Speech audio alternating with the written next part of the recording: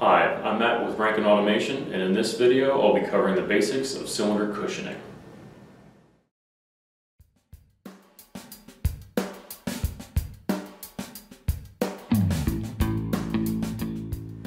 Many pneumatic actuators can be very heavy, can move at very high speeds, or are simply made of materials that wear easily.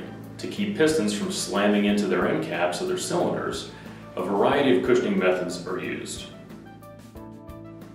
Pneumatic cushioning is a feature added to some actuators which slows the piston before it makes contact with its housing.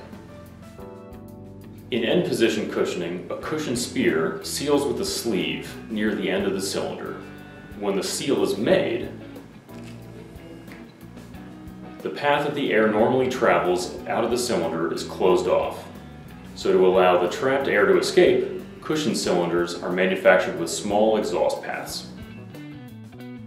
Because these exhausts are so small, the air escapes very slowly, which creates a brief backup inside the actuator. The backup acts as a sort of pillow and cushions the piston. Another type of cushioning used in pneumatics is the shock absorber. Shock absorbers are normally implemented in situations where a cylinder is too large or moving too fast for end positioning cushioning to be effective. They work by restricting the flow of the fluid inside them. When a shock absorber is pushed, a piston inside attempts to move. In most designs, the piston has some arrangement of holes so that the fluid can flow through it. The size of the holes determines the flow and therefore determines how quickly the piston can move up and down.